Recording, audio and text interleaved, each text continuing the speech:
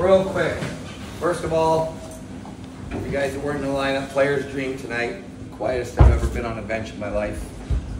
But real proud of you guys. You know, our first period we spent a little bit too much time on our end.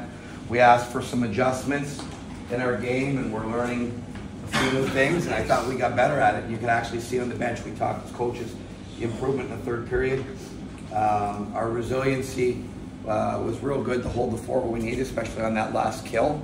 And our determination when we were down both times to be able to fight back and score the goals we needed was very good. Juice, great job in that way to step up. And PK guys, great job. Really, real good job. Those are important kills for us in order to get those points. We don't get them, so awesome job by you guys.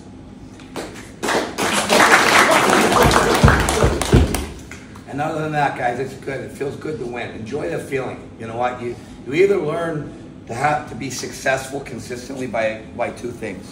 You win so much, your habits are so good from it, you don't know anything else. Okay? You just excel. Or you lose a little bit and you don't like how it feels, and you change things and you get better and you improve and you work. So enjoy the feeling of what it takes to be successful.